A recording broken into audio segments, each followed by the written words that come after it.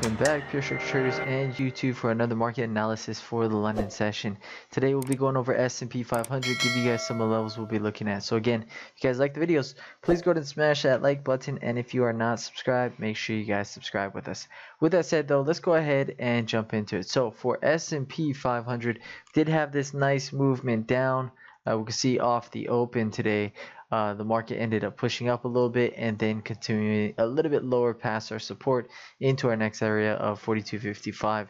Now we do have another support down below 42.49 that we didn't touch yet. We may end up getting down there, but we saw the market then pull right back up from this support of 42.55, coming back into the resistance, popped a little bit above it, and then again pulled right back down. So for the London session, we do got some areas of resistance. Again, going to be somewhere right around those 42.96 to about 4300. So you can see that red zone there, and you can see we kind of marked off a little bit of a trend we saw going down, this resistance coming up. So we did see a nice bounce here right off support. We are following these lows here, wanting to see if the market can push back up through 76 and then getting back up into those 78 to 80s for the resistance. Now if we get resistance here, we are going to be looking for a nice double top and a short right back down.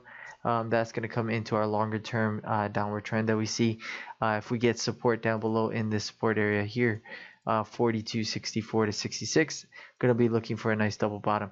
Again, below that, going to be our next areas here, 42.55, maybe a double bottom there, and again below that 42.49 for the support and the longs that we look for right there off those levels. Now if we get up and we don't get all the way into those 42.78 to 80s, we could end up looking right at this blue line here as an area of resistance here. Earlier resistance could pull us right back down from here, so we'll keep an eye out for that. But as of right now, following the lows, looking for this thing to try to continue back up to retest its peak over here. So that's what we're looking for. Again, kind of just following that right there, a little bit of a higher low movement happening, and want to see if we can get it past those 76s. So we'll see what happens as we draw into the London session. But again, we see where our resistances are, so we'll see if we can get some opportunities short if we fail to go through these areas. But that wraps it up for S&P 500.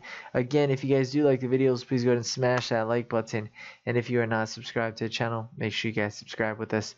Any questions, pop them in here on YouTube. Again, if you are interested in checking out the room, feel free to try our 5-day free trial with us. We'd love to go ahead and trade alongside with you guys if you want to trade with us. Other than that though, if you guys continue to trade, make sure you guys trade with discipline and patience. You guys have a great night. Take care. Bye.